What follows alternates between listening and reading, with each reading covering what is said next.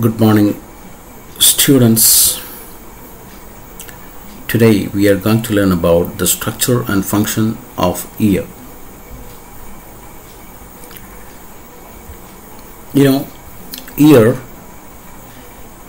it is both an auditory sense organ and a balancing organ. Okay, that ear helps us to hear. So it is an auditory sense organ, but it also has a role in balancing our body. So it is also a balancing organ. Okay, now we can see the structure. Ear has three main parts. As you see in the picture here, there is an external ear, then there is a middle part called the middle ear, and an internal part or inner part that is called the internal ear or the inner ear. The inner ear is also called labyrinth. Okay, so there are three parts. What are the three parts of the ear? The external ear, middle ear, and the inner ear. Okay, now we can see the external ear. As you see in the picture, you can see here there is an outer region which is called the pinna, and there is a tubular part that is called the ear canal or the auditory canal. It is also called external auditory meatus, and there is a membrane called diaphragm or tympanum or eardrum. Okay, so what are the three parts? The ear lobe or pinna, which carries sound waves to the auditory canal. Sound is produced when an object vibrates. Okay, and that vibration causes the vibration of the air, and that vibration of the air, it is received by the ear lobe or pinna, and it takes that to the auditory canal here, to the auditory canal. So the pinna takes it, it collects it, and send it through the auditory canal. And the auditory canal or the ear canal, it is also called external auditory meatus. It carries the sound waves to the tympanum or the eardrum. It carries the sound waves to the tympanum, and this is the tympanum. It's a very thin membrane, that separates the external ear from the middle ear, this tympanum, eardrum. And the ear canal has small hair and wax that helps to trap dust and small particles.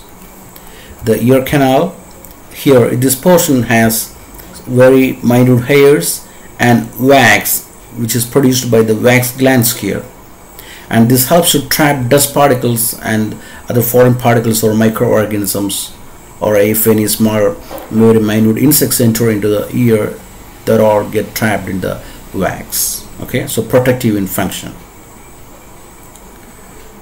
Okay, then the tympanum, the thin membrane that separates external ear from the middle ear. As you see here, this is a tympanum. This is the pinna or the ear lobe that collects the sound, and it is passed through the auditory canal or the ear canal, and it reaches the eardrum or the tympanum. So these are the parts of the external ear. Now comes the middle ear. In the middle ear there are ear ossicles, and these ear ossicles are three tiny bones in our body. Three tiny bones, and these are the tiny bones. One, this is called the malleus, and this is called incus, and this is called stapes. This is stapes, the shape. And malleus, incus, stapes, three tiny bones, very tiny. Can you imagine what would be the size of these three bones? And this stapes, it is the smallest bone in our body. നമ്മുടെ ശരീരത്തിൽ ഏറ്റവും ചെറിയ അസ്ഥിയാണ് stapes. Can you imagine how would they look, or how about their size? Can you imagine their size? Now, and see here. See, it's just a 25 paise coin. It's actually, it is a quarter of the United States, a coin called quarter, 25 cents, and it is just the size of a 50 paise coin here, okay.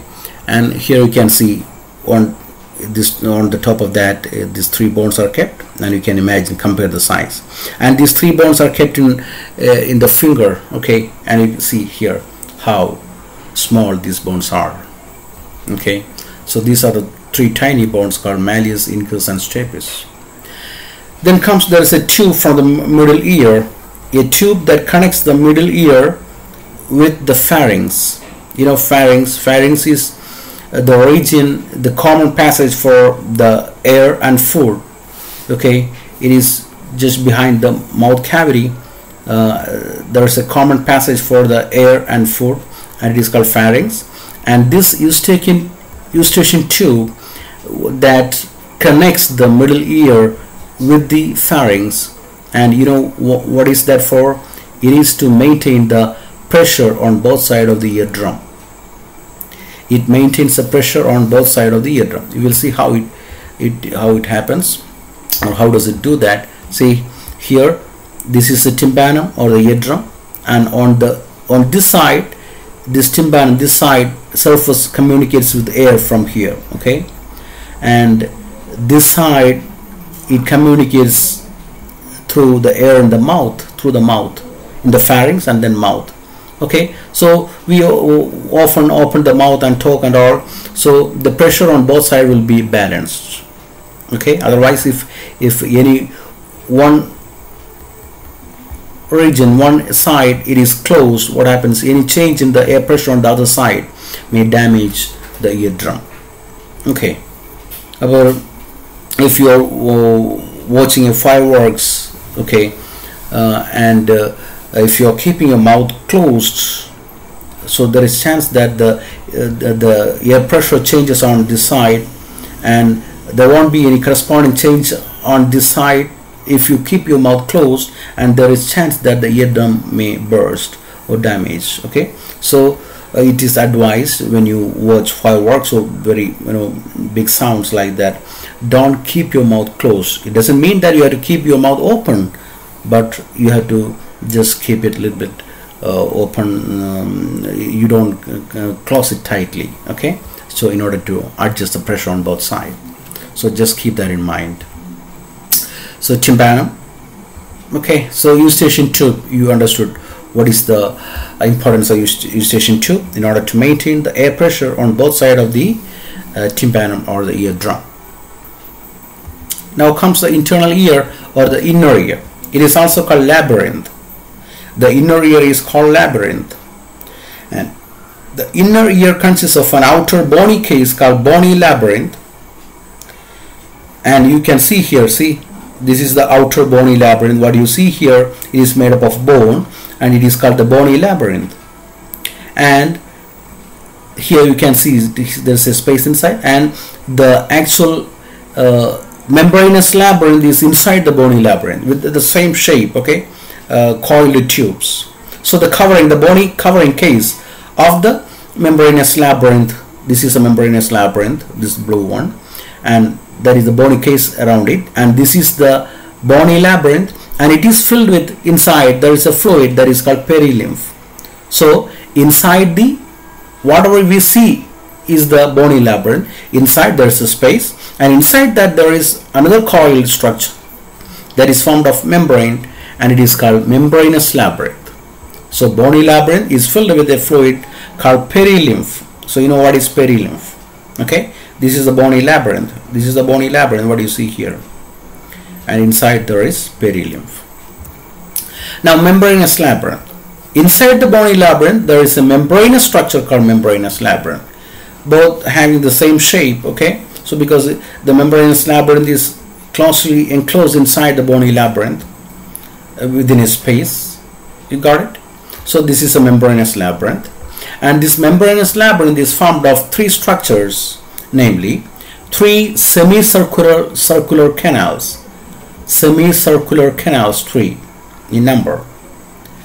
Each one is perpendicular to the other 2. So that is the way they are arranged. Then a vestibule, this portion, a stalk-like portion that connects the semicircular canal with the cochlea, okay, and this portion is the vestibule.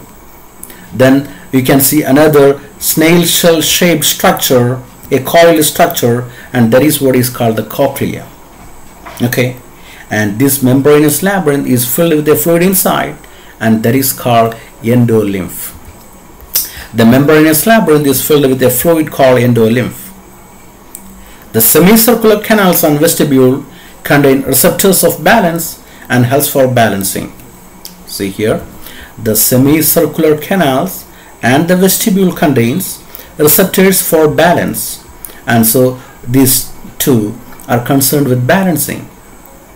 Okay, and these two together, the vestibule and the semicircular canal together, called vestibular apparatus. Vestibular apparatus. And now this cochlea, or the snail shell shaped structure, contains inside the receptors for hearing, and this is the hearing organ. So the cochlea is the hearing organ. The cochlea is a snail shell shaped tubular structure that contains auditory receptors and helps for hearing. So you know what is semicircular canals, you know what is vestibule, and what is the function of semicircular canal and vestibule, and you know what is cochlea and what is the function of cochlea. Okay, now there are certain nerves, sensory nerves, that goes from this inner ear to the brain. One is vestibular nerve that carries impulse from the vestibular apparatus to the cerebellum. You know, cerebellum is a part of the brain that controls balance, and now we have learned that the ear also has a role in balancing. So there are nerves that goes from the vestibular apparatus to the cerebellum, and that nerve is called vestibular nerve. Okay, so the nerves that carry the impulse of balance from the semicircular canal and vestibule to the cerebellum, they are the vestibular nerves. And the nerve that carries the auditory impulse, the impulse for hearing, okay, from the cochlea to the brain, the auditory part of the brain, and they are called auditory nerves or cochlear nerve. So both together forms the cochlear auditory nerve. Okay, the cochlear vestibular nerve. So you know what is vestibular nerve? It can be asked. This diagram can be asked in the exam to label. Okay, so this is vestibular nerve, this is auditory nerve, this is cochlea, and these are the semicircular canals, and this is what is called the vestibule. And here in the vestibule you can see here the two openings. Okay, in the picture here, they are the oval window. This is an oval shape, and this is round shape. This is round window, and this is oval window. Actually, this middle ear communicates with the inner ear through two windows, two openings, and these openings are covered by a membranous structure, membrane. And here it looks like it is this opening is oval shape, and this membrane that covers it also oval shape, so it is oval window. And this is circular opening, and it is covered by a circular membrane, so it is or a round membrane, it is called round window. So oval window is an oval shaped membrane that covers the opening from middle ear to the inner ear. It receives the vibrations of the stapes which is attached to it. See, you know the ear ossicles, the last one is stapes, it is attached to the oval window. So any movement of this stapes can move this oval window. We will learn it later. Then round window, it is a circular membrane that covers another opening into the inner ear. There are two openings, okay, and this is covered by round window. It helps in the movement of cochlear fluid. Okay, actually when you learn, you can understand that when the stapes moves, this oval window is pressed towards the inside, and the fluid moves inside, and since it is coiled, the fluid comes back and pushes on this, so the round window moves outwards. Okay, so because of this round window only, there occurs the movement of the fluid, and that stimulates the auditory receptors inside, that you will learn later. So you know what is oval window and round window. Okay, so You have learned that the ear consists of external ear, middle ear and inner ear. The external ear has ear lobe, auditory canal and tympanum. Then you have seen the middle ear contains the ear ossicles, 3 tiny bones, malleus, incus and stapes, and you have seen their comparison, the size. And eustachian tube, you know how important is eustachian tube to maintain the balance on both sides of the eardrum or the tympanum. Then you have seen the inner ear. It is also called labyrinth, and the labyrinth has a bony case. It is called bony labyrinth. Inside the bony case there is the perilymph, and immersed in inside the perilymph there is a membranous structure called membranous labyrinth. And membranous labyrinth has 3 structured parts, 3 semicircular canals and a middle vestibule and a snail shell shaped structure called cochlea. The first semicircular canal and vestibule forms the vestibular apparatus, and it helps in balancing. And nerves that pass from there, it is a vestibular nerve. Then the cochlea, it is a snail shell shaped structure, and it contains receptors for audition or hearing, and so it is called the auditory part. Okay, the main part of hearing is cochlea. Then vestibular nerve, then cochlear nerve from the cochlea that goes to the brain is auditory nerve. The nerve from the vestibular apparatus that carries impulse for balancing to the cerebellum is the vestibular nerve. Okay, that's all. So read your textbook. Okay, practice the drawing. This diagram is very important. That's it. You all have a great day. Okay, thank you.